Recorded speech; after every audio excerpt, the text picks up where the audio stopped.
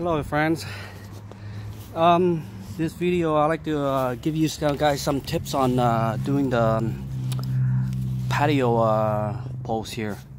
Okay, I have 3 patio posts, okay, that I've been digging. This one is actually finished. Okay, I don't know if you can see that. See, it's gone all the way down. This hole is actually about 54 inches. Let me get a tape and show you guys what I mean.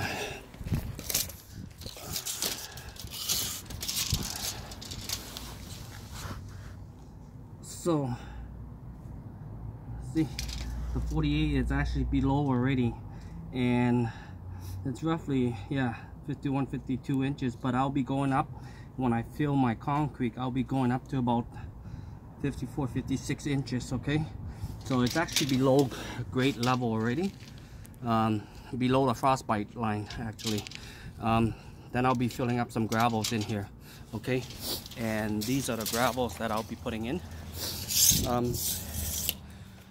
So this is also to let you guys know for the homeowners that when you guys hire somebody to do it, to be honest, these holes, it actually took me 3 weeks plus just to dig these holes. Yes, if I do it every day, it would have been done sooner, but it'll still take us a very long time. The reason why I just did it by hand without an auger, and let me tell you why I didn't do it with an auger. One, basically if I rent one, which is not that bad if I rent one, the fact that it's only me, and the main reason why I don't rent an auger to do it, because if I break that auger, the blade, because there's a lot of stones in here, okay, and if I break that blade, I'll be paying for the blade from the renter, okay, and that's going to cost me more money by digging a hole. Okay, at another scenario, even though I know that there's no lines or anything under here, just in case if I use an auger and it's hit on the side, I'm screwed. That's even worse scenario. So and all this, it took me that long because I'm doing it all by myself, just with this steel pipe and the picking, okay, and a shovel. This one is more, I got like 3/4 of one, maybe like I would say halfway done, so I still got to continue this one. The other 2 is done already.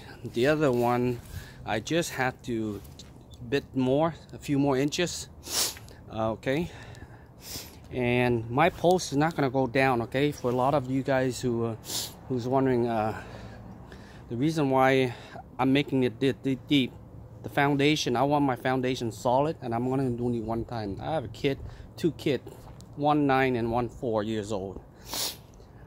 Down the road, I don't want to be digging this up and replacing a rotten post.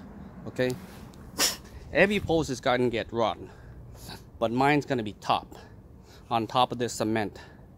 And if my foundation is solid, even if my post failed down the road, I could change it from the top. It's not that difficult. And for homeowners, the reason why I'm just letting you know, because I do for people too, okay, but I tell you, this is where all the labor comes in that you're getting charged for, because this is heavy work. It's not easy. Like I mentioned to you, it's over 3 weeks that took me to do this, and every one of them I only do it for a few minutes, and then I take a break. I got to come back to it again every 5 minute interchange. Basically I dig a little bit and then I gotta rest.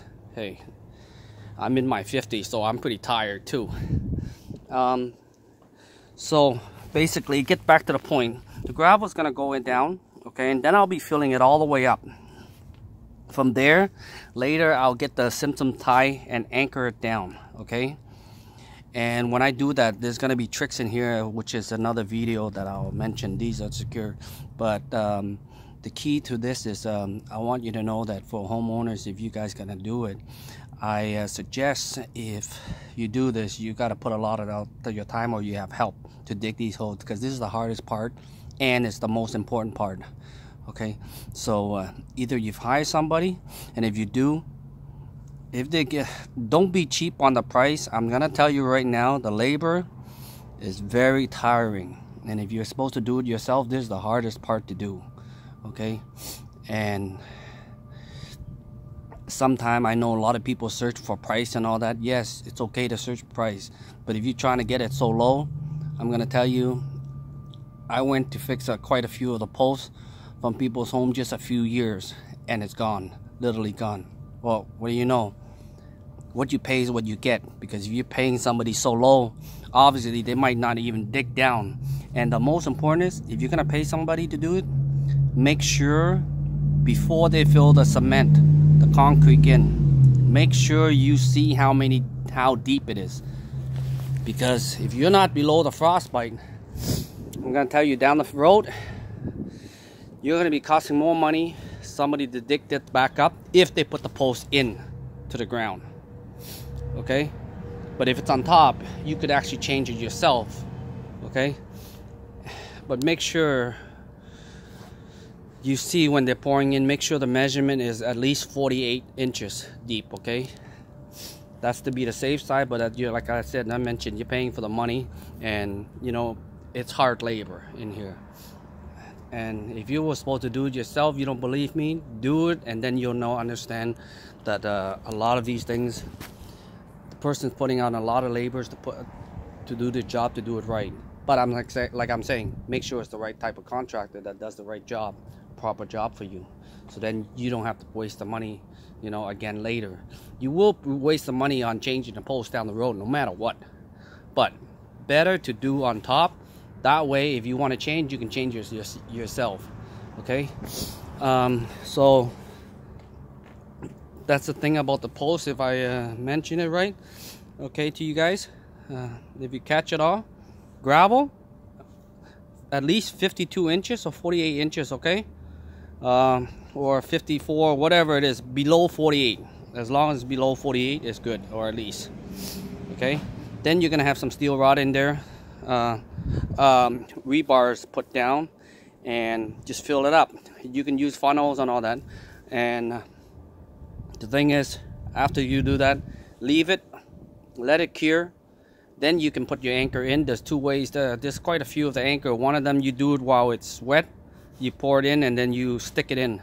Other than that, the one that I have is basically, I'm gonna wait until it's dry and then I drill a hole and anchor it down. Okay, and down the road I'll reinforce that.